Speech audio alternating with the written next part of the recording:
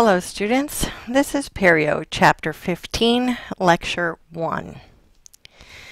There are three major categories of periodontitis.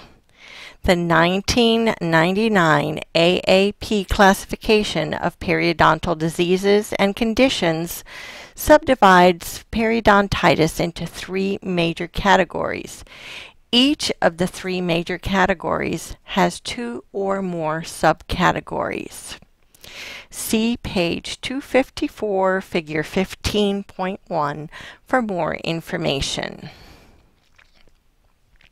Chronic periodontitis is the most common form of periodontitis. It is a bacterial infection resulting in inflammation within the supporting tissues of the teeth, progressive destruction of the periodontal ligament, and loss of supporting alveolar bone. Chronic periodontitis is characterized by inflammation within the supporting tissues of the teeth, progressive destruction of the periodontal ligament, and loss of supporting alveolar bone. See page 257, figure 15.3 for more information. Chronic periodontitis results in irreversible loss of attachment and bone. It is the most frequently occurring form of periodontitis. Characteristics are: it is most commonly seen in adults over 35 years of age. It can occur in children and adolescents. It is initiated by dental plaque biofilm, but the host response plays an essential role in tissue destruction. The disease progresses at a slow to moderate rate. Attachment loss may occur in one area of a tooth's attachment, on several teeth, or on the entire dentition. Signs and symptoms of chronic periodontitis are swelling, redness, gingival bleeding, periodontal pockets, bone loss, tooth mobility, suppuration, which is pus. Warning signs to use when you are educating a patient is to look out for red, swollen gingiva, bleeding during brushing, bad taste in the mouth, bad breath, sensitive teeth, loose teeth, or pus. Pain is usually not a symptom. This may be why patients do not seek treatment early in the disease, and patients do not follow through with treatment after the disease is diagnosed. Clinical appearance is not a reliable indicator of the presence or severity of chronic periodontitis.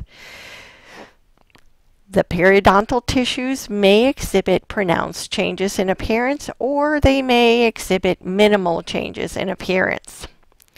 Here's an example of a highly visible change. Here is an example of minimally visible changes. Remember, clinical appearance is not a reliable indicator of disease. The gingival tissue may be pale pink and have an almost normal looking appearance. Health or disease. Minimal visual changes.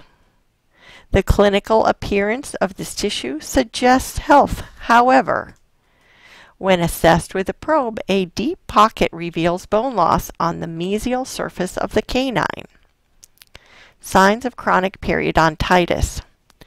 Loss of attachment, relocation of the junctional epithelium to the tooth root, destruction of fibers of the gingiva, destruction of the PDL, loss of alveolar bone support from around the tooth.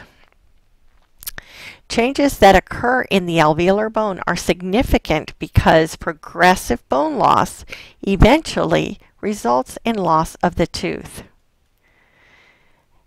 Here are some images that show bone loss in periodontitis.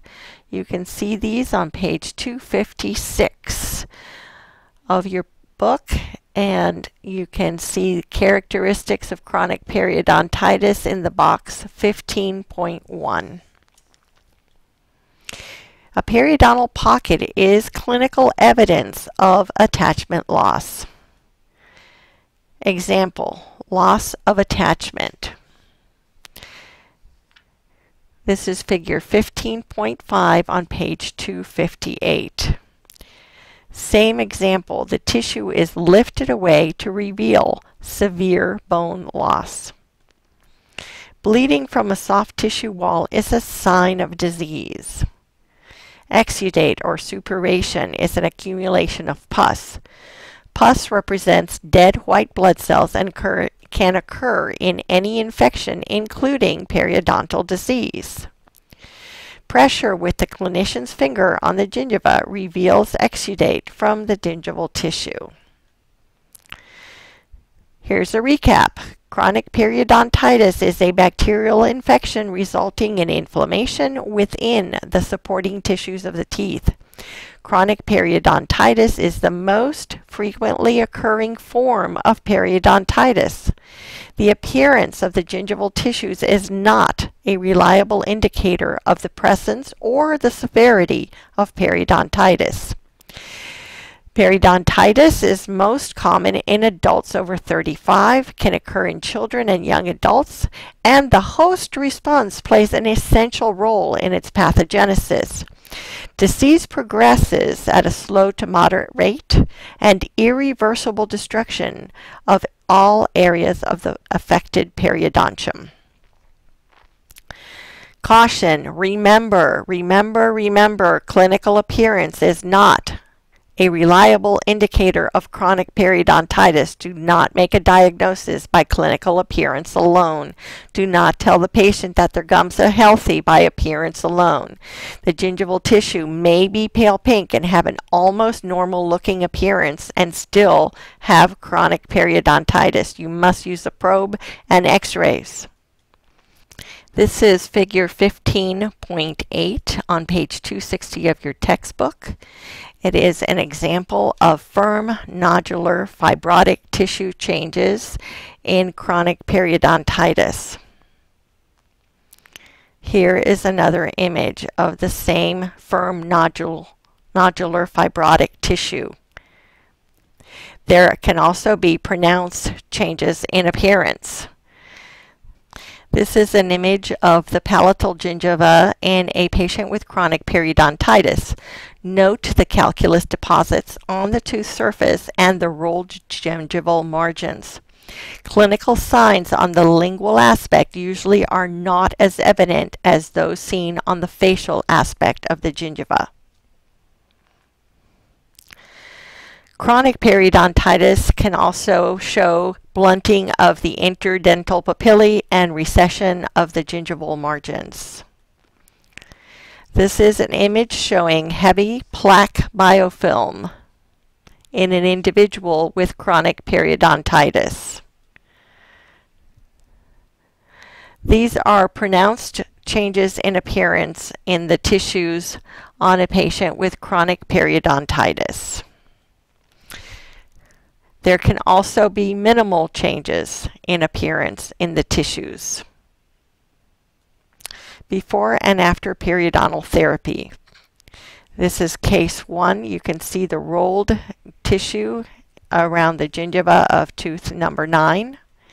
And this is more normal looking tissue on number 9 after treatment. Before, on case 2, notice the red margins of 8, 7, 8, 9, and 23, 24, 25, 26, and 27. And this is the appearance of the tissues after treatment. Case 3, you can see the enlarged interdental papillae, and now they're more normal in appearance. Chronic periodontitis results in irreversible loss of attachment and bone. It is the most frequently occurring form of periodontitis. Clinical appearance is not a reliable indicator of the presence or severity of chronic periodontitis. Do I need to repeat that again? It may exhibit pronounced changes or minimal changes. Features of chronic periodontitis. The prevalence and severity increases with age. The progress may be slow and have bursts of rapid progression. It can be localized or generalized and modified by local or systemic factors. Bacteria alone are not sufficient for progression from gingivitis to chronic periodontitis. Onset and severity of chronic periodontitis are determined by interaction between the plaque biofilm and the host immune response. Disease, extent, severity, and progression. The amount of destruction characterized by number of sites that have experienced tissue destruction is called the extent of disease. Extent of destruction in chronic periodontitis. Localized is 30% or less of sites. Generalized is more than 30% of sites in the mouth. Disease progression, the change is the change or advancement of periodontal destruction. For example, how does the amount of attachment loss today compare with that seen 3 months ago? Is it the same, somewhat worse, or much worse? In most individuals, chronic periodontitis progresses at a slow to moderate rates, but periods of rapid tissue destruction occasionally may occur. Chronic periodontitis does not progress at an equal rate in all affected sites in a mouth. Some disease sites may remain unchanged for a period of time. Other sites may progress rapidly. Seriousness of the disease is determined by the rate of disease progression over time and the response of tissues to treatment. Disease severity may be described as slight or mild to severe. Slight is no more than 1 to 2 millimeters of clinical attachment lost.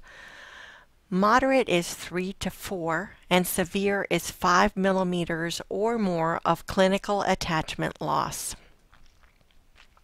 Treatment considerations for chronic periodontitis. Initial therapy. Consult with a physician if systemic risk factors are present, such as smoking, uncontrolled diabetes, systemic diseases, stress, or medications. Treatment goals include control of bacterial plaque to a level compatible with periodontal health, altering or eliminating contributing risk factors, arresting disease progression, and preventing recurrence of disease. The long-term outcome of periodontal therapy depends on patient compliance with self-care and periodontal maintenance recall appointments at appropriate intervals. Not all disease sites respond equally to therapy. Characteristics of disease sites not responding successfully are continued inflammation, increasing attachment loss, and high levels of plaque. Recurrent chronic periodontitis. New signs of destructive periodontitis that reappear after therapy because the disease was not adequately treated or the patient did not practice adequate self-care, or both. Under the 1989 system, refractory periodontitis was a separate disease category. This is no longer the case. Refractory periodontitis in the 1999 disease classification refers to cases of chronic periodontitis that do not respond to periodontal therapy. There is continued loss of attachment at one or more sites even though therapy was appropriate and adequate, the patient practiced good self-care, and the patient completed periodic maintenance visits. Chronic periodontitis is a bacterial infection resulting in inflammation within the supporting tissues of teeth. It is the most frequently occurring form of periodontitis. It is either localized or generalized, and the Treatment goals are significant reduction in gingival inflammation, reduction of gingival plaque, and reduction in probing depth and prevention of further attachment loss. It is either recurrent or refractory. This concludes Perio Chapter 15, Lecture 1.